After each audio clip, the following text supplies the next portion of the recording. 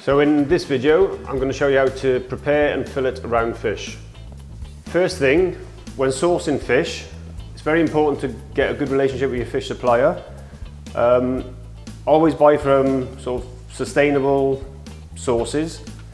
Quality points to look for with the fish. You always want a nice sort of what they call a sea slime on it. The flesh should be firm. The eyes should be nice and bulbous, not sunk. And the main telling point with fish is always look for the gills. The gills should be nice and bright red and not brown. Okay, the first step to scaling the fish, there's a number of ways you can do this. You can do it over a sink. My preferred way is with a pair of scissors. We need to take off the fins first of all.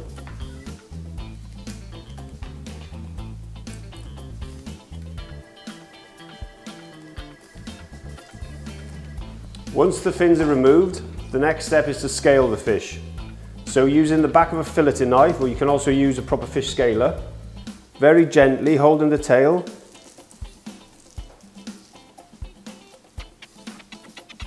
allow the scales to come up. Try not to be too heavy-handed because you don't want to damage the actual skin. So same on both sides.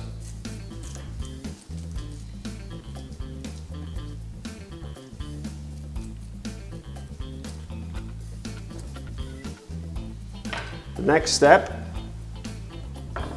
ice cold water. We just gently rinse the fish to remove any extra scales and onto a clean chopping board. The next step, we're going to gut the fish. So, on the belly of the fish, you go from the back end, just cutting the skin through until you've got an incision like that.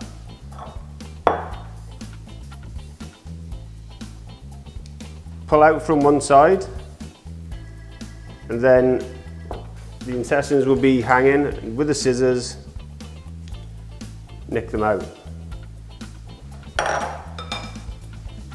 Now the next step is, just under that gill, you make an incision of 45 degrees to the head, all the way down to the backbone. Same on the opposite side. Just apply a slight amount of pressure. If you can see where the backbone is, just run your knife along there just to score the skin. So you're not cutting all the way through yet, we're just finding where we're going to cut. So you're just above the bone there. Then with the knife, just down to the spine. Nice smooth strokes. Then when you get to the spine, your knife is going over it like that. And then through. When you come to the rib cage, take the scissors, nick through them, and there's your first fillet removed from the bone. Turn the fish over. On the second side, you go from the tail up. So we just cut across the tail there, and then again, same principle, small amount of pressure, and up, down to the backbone.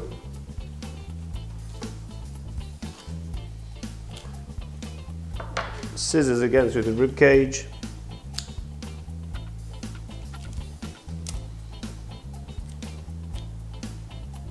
There's our two fillets. So again, clean the board.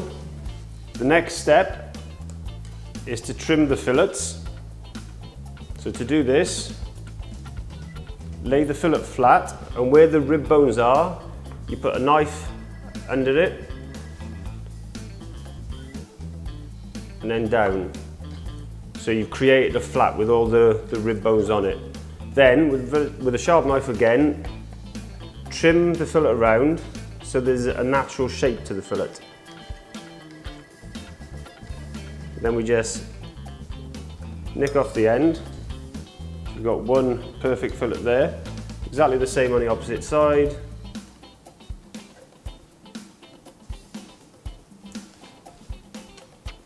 Again, nice natural line. There's our 2 fillets. The final part we need to do is to pin bone the fish. So the pin bones run right along that backbone where the ribs were. So for each rib there's obviously 1 pin bone. So we're using the fish tweezers. Take them out one at a time. Very gently so as not to damage the flesh. A little tip for this, if you fillet your fish and leave the fillets to rest in the fridge for a few hours before pin boning, the flesh relaxes and they'll come out a little bit easier.